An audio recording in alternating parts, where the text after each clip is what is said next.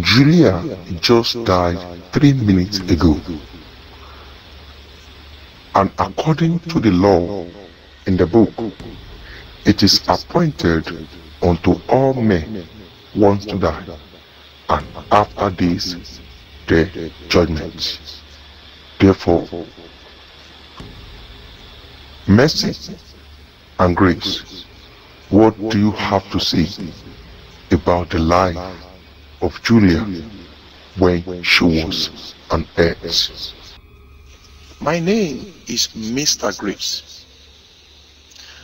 I know Julia very well. I know her very, very well. So many times the Heavenly Father sent me to her that she may repent of her sin and turn away from her wicked way. But she wouldn't listen. She had in her heart. She said that I should even encourage her to continue in her sinful life. This is when she normally says that I have come to her to give her liberty, to give her chance to enjoy more of the pleasures of the world. But so many times I explain to her the purpose why the Heavenly Father have sent me to her. It is for her to change her way and be conformed to the image of the Heavenly Father. But Julia wouldn't listen. She had in her heart and misinterpreted my visitation to her. So many times she heard the gospel that will have conformed her. I repeat it again, so many times that she had the privilege to hear the gospel that will have conformed her to the image of the Heavenly Father. She called it the gospel of bondage, legalistic, and give the gospel so many abusive and irritating names. Oh, it is very sad that Julia had so much opportunity to have repent of her sin, to change her way and give her life to the Savior. But with all my efforts to ensure the safety of Julia so that she may be saved, she rejected all. That is all I have to say about Julia. My name is Mercy, a messenger in the heavenly kingdom. I know Julia very well. I know her very well. And do you know how I know her?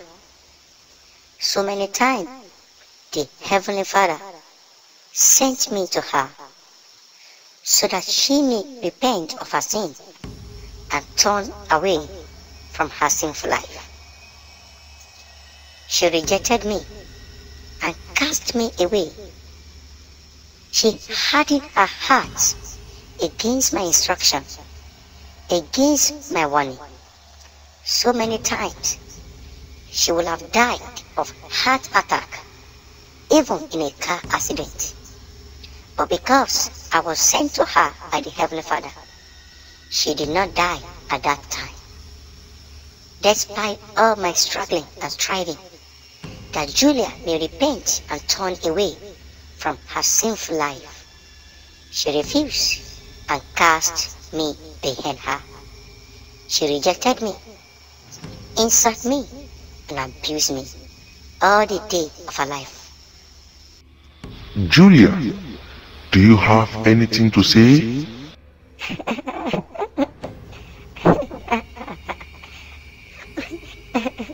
What Mr. Grace and Mercy said about me is very funny. Honestly, it's very funny. I'm a born again. I give my life to the Savior. In fact, I pay my offering regularly. I go to church regularly. I'm a worker in my church. I contribute to the mission field. I help the orphanage. I do good work. I pray every day. So, are you trying to tell me that I'm not born again? Are you trying to tell me that I've not given my life to the Savior? Grace, tell me. When do you come to me that I despise you? Mercy, tell me. When do you come to me that I reject you? You must be very funny. You must be very funny. You're saying nonsense. I'm a child of God. I'm a daughter of God, a daughter of Zion. How dare you speak to me like that? How dare you say I despise the grace given to me? How dare you say I despise the mercy given to me? That's all I have to say. Julia Conscience, what do you have to say about the life of Julia when she was on earth? I am Julia's conscience. I am here to testify to her rebellious life. Of a truth, she attended church regularly, but she denied the Savior with her lifestyle. In spite of my constant warning and rebuke, but she said, I am resolved to persevere in sin and follow the maxims and custom of those around me, though it costs me the lust of my life and exposes me to everlasting damnation. I am resolved to reject the Son of God. I will not embrace him as my Savior or have him reign over me. I am resolved that I will not accept the pattern which God presents to me in the gospel, though it cost Jesus his life to procure it. And I know I must eternally perish without it. I am determined not to submit to God's way of salvation, and I consent to be lost forever. I have made up my mind, and I will never consent to receive a free salvation by faith in the Lord Jesus Christ. I will not have it. I am resolved to reject God's message, to strive against the influence of his love, to dare his justice, to defy his power, to refuse his mercy, to brave his threatened wrath, and to harden myself against all his invitations, expostulations, exhortations, and promises. I am resolved that I will not bow to his authority, yield to his entreaties, believe on his Son, repent of my sins, love his name, or obey his precepts. I am determined that there shall never be joy in heaven among the angels of God on account of my conversion. I will never desert the rank of Satan, give up my sinful practices, ask for mercy at God's hand, or take up my cross and follow Christ. I am resolved to keep on my old wicked course, to persevere in my present sinful path, to associate with my carnal companions, and if it secures my eternal damnation, then let it do so. I will not receive salvation on God's terms. I will not stoop to be saved by grace alone. I will not take the yoke of Christ upon me and engage to be his subject and servant, even though heaven and all the glories of eternity will be secured by it. Please, can you check the record written concerning the life of Julia? Yes, my Lord. Julia was born in 1958. She was born in a Christian home. Her parents taught her the way of God, but she would not listen. She is a thief. She is a liar. She is a fornicator. Although a committed attendant of the church, she goes to church regularly. She pays her tithe regularly, but she is a chronic sinner. She hates the work of righteousness. She is full of pride and arrogance. She gets angry a lot. She lied a lot. She bears false witness. Immorality filled her heart. She lost. She have envy. Oh, so sad. Even though grace was given unto her that she might repent and give her life to the Savior. But with all this, she continued in her ways of rebellion and sinfulness.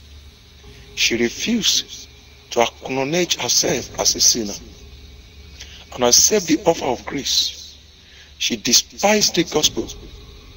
She despised the warning of the Savior. She killed her conscience. And for this purpose, she was given up to a reprobate mind, to do things that were not convenient. She thought her life was right with God because a false preacher in her hometown deceived her, telling her she is safe so far she paid her tithe regularly, even though if the pastor refused to repent, himself will come here and suffer for all eternity. But well, that is not an excuse. It is appointed unto all men must to die. And according to the record I have here, Julia is a sinner. She has never visited Calvary for purging and the salvation of her life. Therefore, my Lord, all judgment belong to you. Do as it pleases you. Julia, you have deceived yourself, thinking that you are safe. But it is very sad. You are not safe, you are a sinner. There is no record of your new birth here. And for this purpose, here is my judgment. You are not worthy. You are not worthy to live in the heavenly kingdom.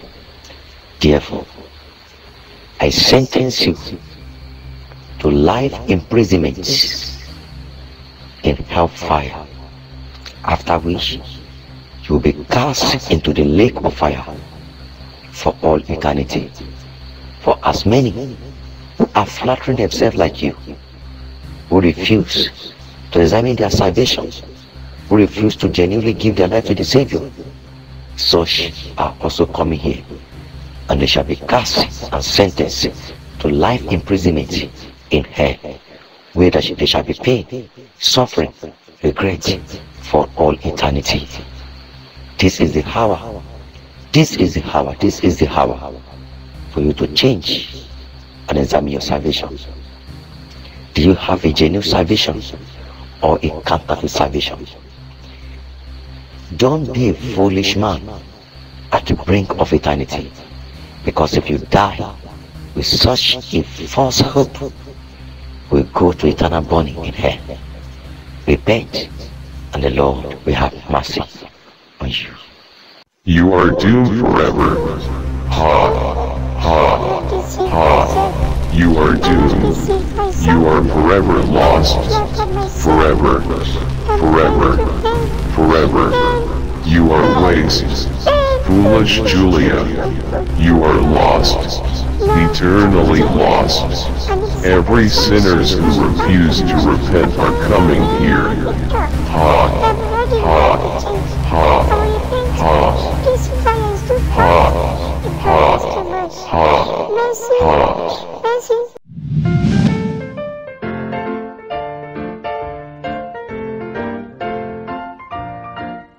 I remember the time when in darkness I wandered on the mountain of sin. I had traveled so long, like the prodigal son.